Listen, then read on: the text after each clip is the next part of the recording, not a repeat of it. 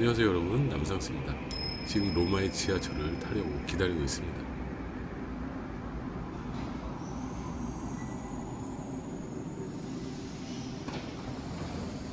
저기 기타를 치면서 내리는 사람도 보이네요. 로마에서 대략 30km 떨어진 곳에 티볼리라는 도시가 있는데, 그곳에 유명한 정원이 있다고 해서 찾아가는 길입니다. 기차 티켓을 구매하고 있는데 이렇게 키오스크에서 바로 손쉽게 구매할 수 있습니다. 물론 카드 사용도 돼가지고 현금 없이도 기차표를 살 수가 있습니다. 로마에서 티볼리까지의 거리는 대략 기차로 1시간 정도 거리이고, 기차 요금은 3유로 정도 나왔습니다. 기차 타는 플랫폼이 상당히 복잡하게 되어 있기 때문에 시간을 넉넉하게 맞춰 티켓을 구입하는 게 좋을 것 같습니다. 자, 이렇게 무사히 기차에 올라탔습니다. 오늘은 또 비가 추적추적 내리는 날입니다. 저 멀리는 포도밭처럼 보이는 그런 평야가 펼쳐지고 있습니다. 드디어 티볼리역에 도착을 했습니다. 로마에서 대략 1시간 정도 떨어진 거리인데 도시가 참 아담하고 조용하죠. 지금 가고 있는 빌라데스테는 유네스코 세계문화유산으로 지정되어 있는 유럽에서도 손꼽히는 아름다운 정원이 있는 곳입니다. 기차역에서 대략 한 10분 정도 걸어서 도착을 했습니다. 자, 이 티켓이 있으면 2유로 할인됩니다. 어디선가 본 게 있어가지고 기차표가 있으면 할인된다고 해서 기차 티켓을 보여줬더니 무려 2유로를 할인해줬습니다. 운수 좋은 날이죠. 입구에 들어섰는데 벽에 칠한 페인트 칠도 다 벗겨지기도 하고 뭔가 휑한 느낌이 들어서 괜히 왔나 싶었지만, 이 안에 들어가 보니까 정말 입이 쩍 벌어질 정도로 대단한 것들이 많았습니다. 아니, 뜬금없이 리스트 사인이 보이길래 봤더니만 19세기에 구스타프 폰 호헨로의 추기경이 이 저택을 손에 넣을 때 리스트와 친분이 있어서 리스트가 이 빌라에서 한동안 머물고 작곡 생활도 하고 연주 생활도 했다고 합니다. 유럽에는 어딜 가든 저렇게 반려견을 데리고 들어갈 수 있는데, 저 앞에 보이는 저 강아지가 엄청 튼실한데 상당히 순진하고 귀엽게 생겼습니다.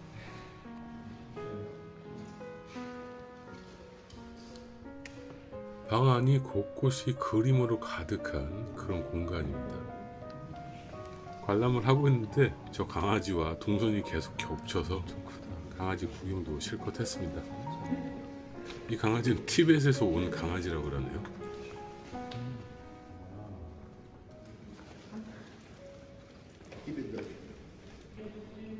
저 천장에도 다 손으로 그린 그림들입니다. 이 방 안에서는 사이 텀블리라는 유명한 작가의 전시도 같이 진행되고 있었습니다.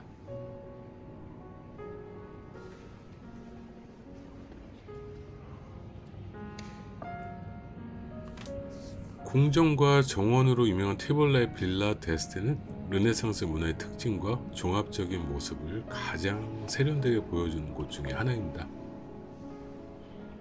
분수와 화려하게 장식된 연못 등 정원 안에서 설치된 건축 요소들과 정원 자체 독창적인 설계는 이것을 16세기 이탈리아 정원의 본보기 같은 역할을 한 경이로운 정원이었으며, 유럽 정원의 발전을 이끈 롤모델이 된 곳이기도 하죠.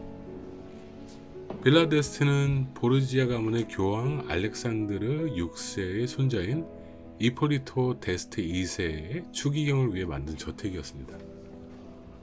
그는 박학다식하고 세련된 예술 애호가로서 유명한 예술가들을 항상 곁에 두었다고 합니다. 이폴리토 데스테는 1550년 티볼리의 주지사로 임명됐는데, 그의 공간이 티볼리의 산타 마리아 마조레 교회 수도원 지역에 정해졌지만, 이폴리토는 정원이 딸린 화려한 저택을 원했다고 합니다. 그래서 유명한 건축가와 화가들을 데려다가 이곳에 집을 지으라고 했던 거죠. 테어나서.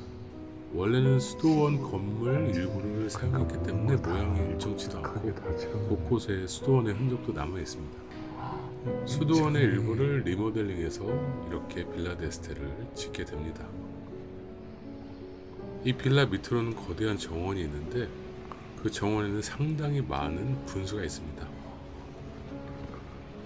그래서 분수에 쓸 물을 공사하기 위해서 산 안젤로 산에서 물을 끌어오기 위해 수로를 건설했으나 이 수자원만으로는 불충분해서 도시 밑으로 지하 수로를 파서 아니오강의 물을 끌어왔답니다. 빌라에는 각각의 테마의 방으로 연출되어 있는데 지금 들어가는 이곳은 분수의 방입니다. 대체 분수를 얼마나 좋아했길래 이렇게 방 안에다도 분수를 설치를 했을까요? 이 분수의 방을 아주 심혈을 기울여서 만든 것 같습니다. 벽에 그리는 이런 그림들이 정말 대단합니다.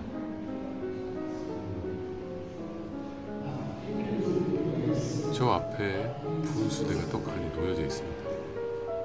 지금은 물이 나오진 않지만 예전에는 이곳에서 물이 펑펑 쏟아져 나갔겠죠.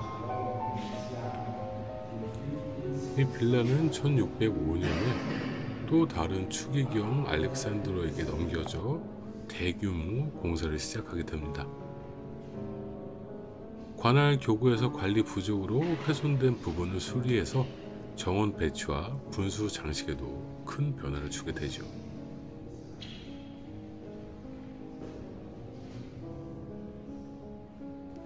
처음 이 빌라의 주인이었던 이폴리토 2세가 사망할 당시에도 공사의 많은 부분이 마감되지 않았습니다. 정원의 분수도 아직 미완성인 상태로 다른 주인에게 넘어가게 됩니다. 빌라데스테는 리날도 2세 때부터 돌보지 않아서 나빠진 상태로 방치되다가 18세기에 합스부르크 왕가의 소유가 됐습니다.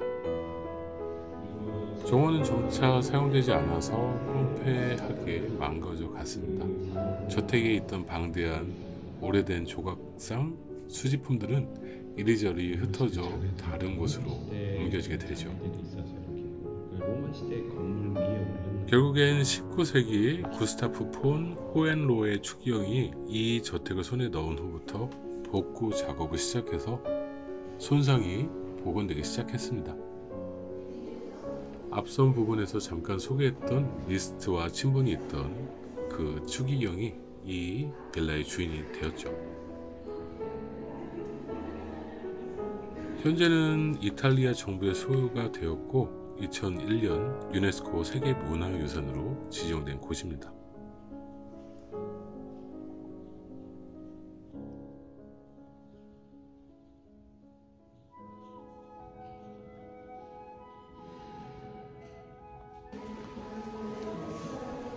지금도 물론 마찬가지지만 그 당시에 추기경이 얼마나 대단한 위치였는지 이 건물을 보면 알 수 있을 듯합니다. 어느 방을 가도 그림 전체가 정말 그림으로 빼곡하게 가득 차 있습니다.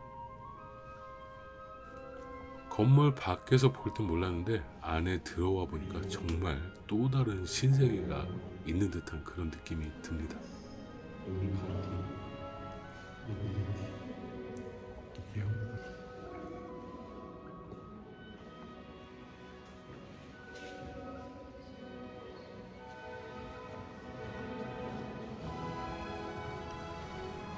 빌라데스테의 방을 구경하고 나오면 밖에 정원으로 통하는 계단으로 향하게 됩니다.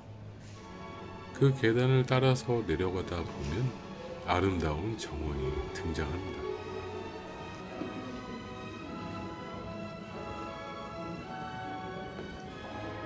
비도 촉촉하게 내리고 있어서 이런 식물들도 상당히 좋아할 것 같은 날씨입니다. 이 계단을 타고 내려가면 이제 본격적인 정원이 시작됩니다.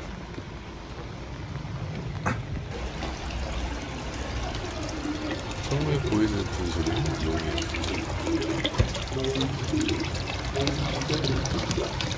이 분수만 봤을 때는 소박하게 잘 꾸며놨다고 생각할 수 있는데 저 밑에 내려가 보면 정말 끝장나는 모습이 엄청 많습니다.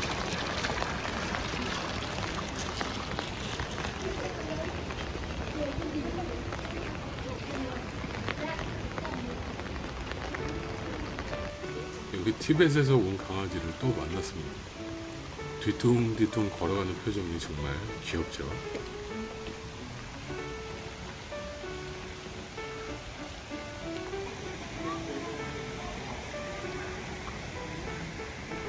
지금 보이는 분수는 로메타 분수입니다. 고대 로마의 분수를 축소해서 만든 분수라고 합니다.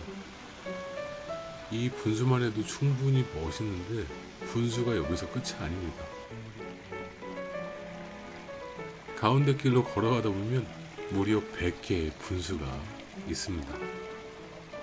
동물들의 입에서 물줄기가 나오는데 이 분수가 무려 100개입니다. 100개. 이걸 봤더니 놀라지 않을 수가 없습니다. 분수를 얼마나 좋아했길래 이렇게 분수를 정원에 곳곳이 많이 만들어 놨을까요?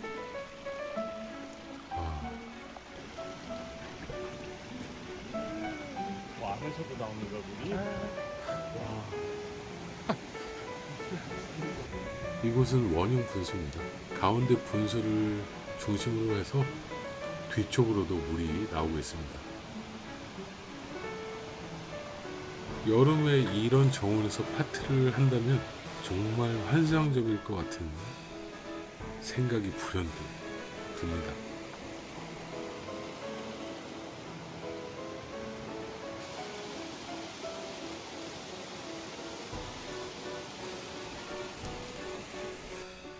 곳곳에 이런 작은 분수들도 있는데 이런 건 눈에 들어오지도 않습니다. 그 와중에 이 분수들의 표정이 참 오묘한 것이 살짝 무섭기도 합니다. 그런데 정말 기가 막힌 건 바로 이 오르간 분수입니다.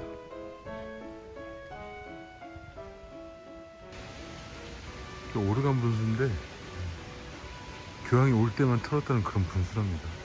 틀면 오르간 소리가 난다 그래가지고 오르간 분수라는데, 이야, 진짜 이러니 진짜 종교 혁명이 날 수밖에 없을 것 같아. 여기 진짜 분수가 아주 끝이 없어요. 세상에. 여기도 분수야, 분수. 오.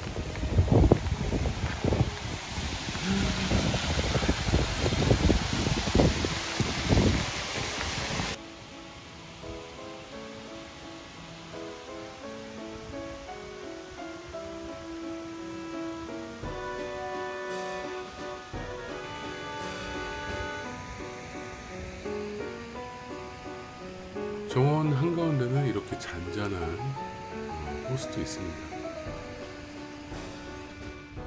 약간 프랑스처럼 뭐 아기자기한 그런 느낌이 좀 없는 것 같지만 이것은 정말 분수대로 그냥 끝장내는 그런 정원입니다. 어딜 가도 분수가 있고 그 당시에도 이 수로를 통해서 이 물을 끌어왔다는 게 정말 놀라울 따름입니다. 저 멀리 풍경을 보고 있는데 정말 중세 서양 그림에서 나오는 그런 색깔이 연출이 되고 있습니다. 올리브 나무가 많아서 그런지 올리브 그린 색깔이 유독 고대 서양화 그림에서 많이 보이고 있죠. 이렇게 정원까지 구경을 하고 나면 관람을 끝내게 됩니다. 솔직히 그렇게 큰 기대를 안 한 곳인데 직접 와보니 정말 대단한 건물이었습니다. 로마 근교에서 1시간 정도 걸리는 거리니까 혹시 이런 정원과 고풍스러운 느낌을 좋아한다면 반드시 오면 좋은 그런 곳입니다. 티볼리에 있는 빌라데스테 즐겁게 보셨습니까? 오늘도 함께 시청해 주셔서 감사합니다, 여러분.